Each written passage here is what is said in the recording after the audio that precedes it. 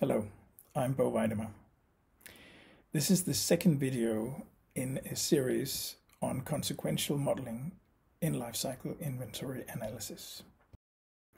In this video, we will focus on the ISO 14044 as a standard for consequential LCA. As I mentioned in the previous video, LCA can be seen as a matter of social responsibility. LCA is regulated in the ISO 14000 series on environmental management systems, particularly the ISO 14044. This is the standard that explains the requirements and guidelines. Social responsibility is fundamental to the ISO 14000 series. The fact that actors should be responsible for the consequences of their production and consumption actions. This is reflected in the ISO 14040 and 44 in such a way that we can conclude that it can be seen as a standard for consequential LCA. Let's start by looking at the introduction. It says that LCA can assist in identifying opportunities to improve, to inform decision makers for the purpose of strategic decisions, select relevant indicators, or for marketing. Marketing, as you know, is with the intention to make people buy a product. So, making a decision to make a purchase, which in this case should be a purchase to improve the environment. So, all the different applications mentioned have aspects of improvements, that is, changes. When we wrote the original standard back in 1998, we didn't think of attributional LCA as an option. That term wasn't invented until 2001, and it wasn't defined until 2011. So we didn't think neither of consequential nor attributional LCA. We simply described how to do LCA.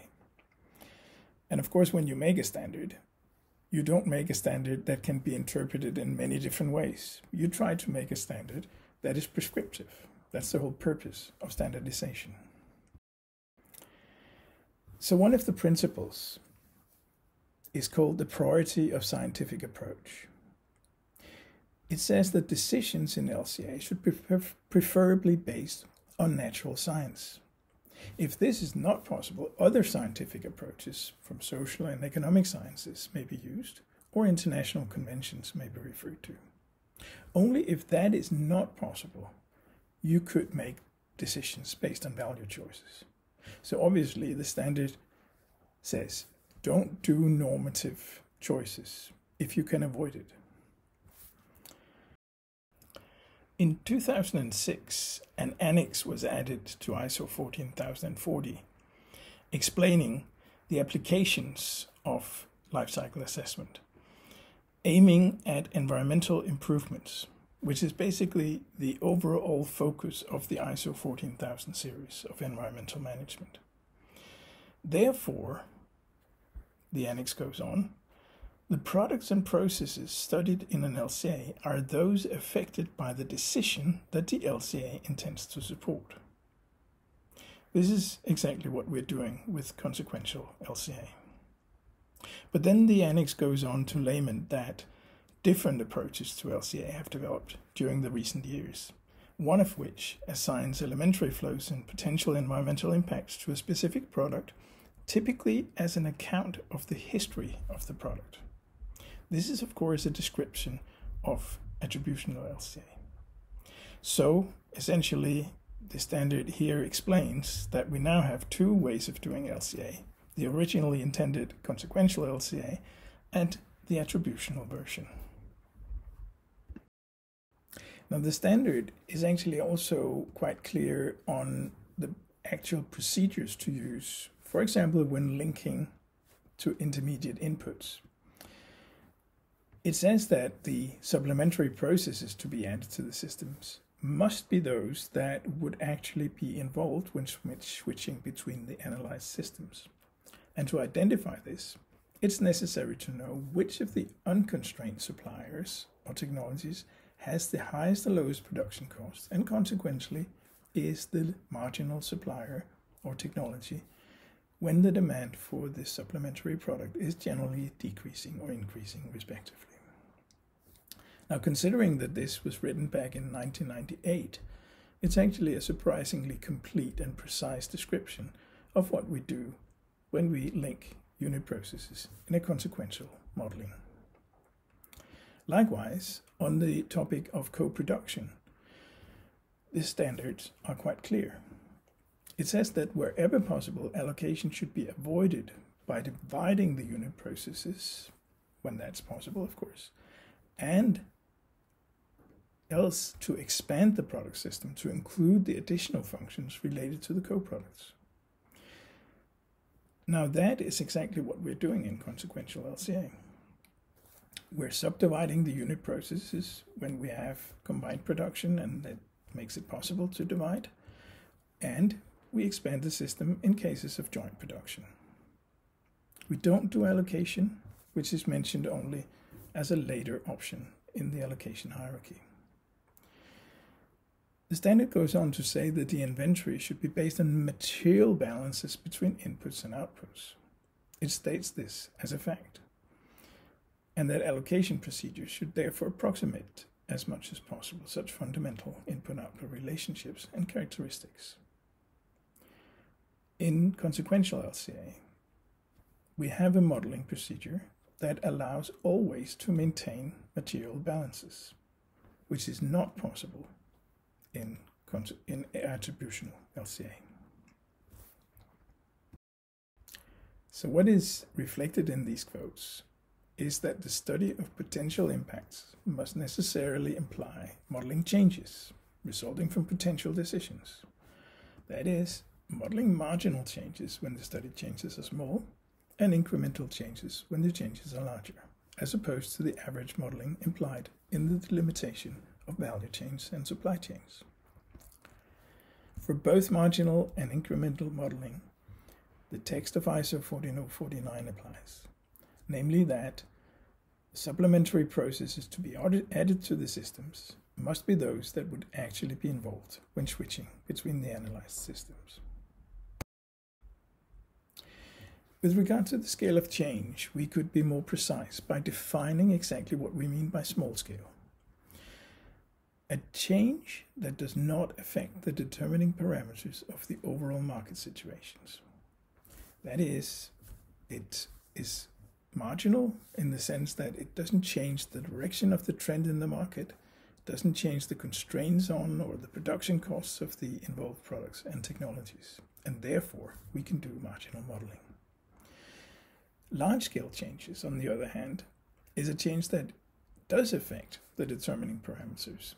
So either the direction or trend in the market volume, or the constraints, or the production costs of the involved products and technologies. In that case, we need to apply incremental modeling.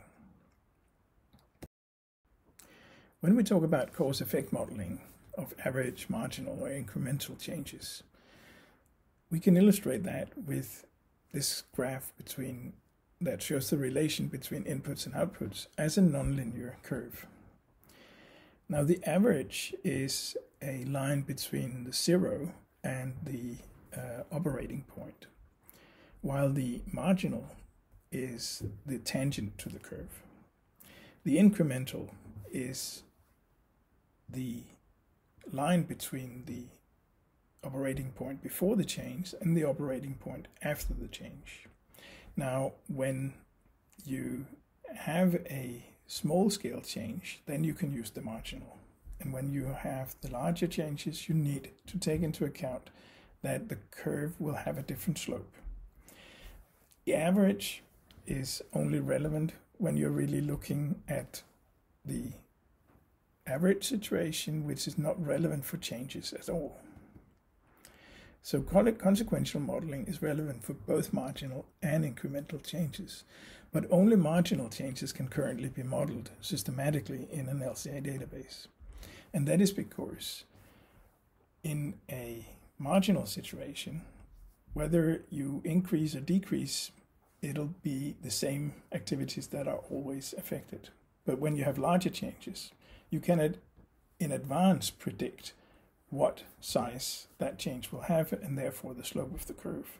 So that will have to be modeled individually in every case. Now, small changes may actually have large effects.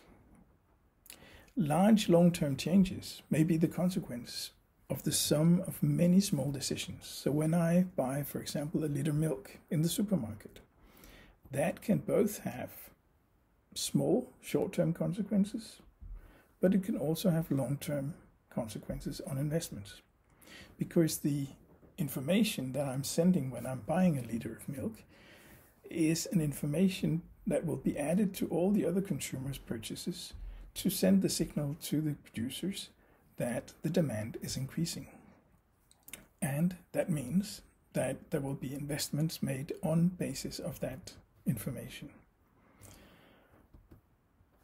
So consequential modeling is as relevant for small decisions as for larger decisions. Now, one of my colleagues used this picture to illustrate that in a pond, when you throw a pebble, you will actually be able to see the ripple effects, so the consequences. But he argued that in a stormy sea, which is the typical situation in the economic world where a lot of things are changing at the same time, then you wouldn't be able to see the consequences of even throwing a large rock in the sea. So the argument there was that since we cannot see the changes, they don't exist, or at least we cannot model them.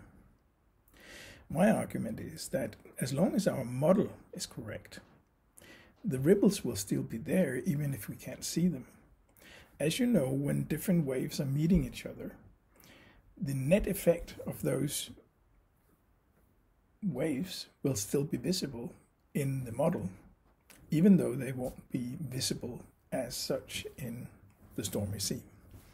So if our modeling is correct, it is applicable whether we can see it or not. And that leads, of course, to the question of verification of LCA. Can we actually verify an LCA? Probably we can never verify the whole system that we're analyzing, because that's basically the world. But what we can validate or verify is the individual data points that we're using and the individual model elements that we're using. So we can show that there is a cause-effect relationship between certain steps in our modeling. But that doesn't mean that we can verify the resulting systems. But as long as we can verify that the model works as it should, then that is as close as we can get to a real modeling. Now, that of course requires that the model does not contain normative elements. You cannot verify an allocation factor, for example, because that's a normative choice. But all the consequential model elements and individual data points can be verified. This was the end of the second video. There is still 8 to go.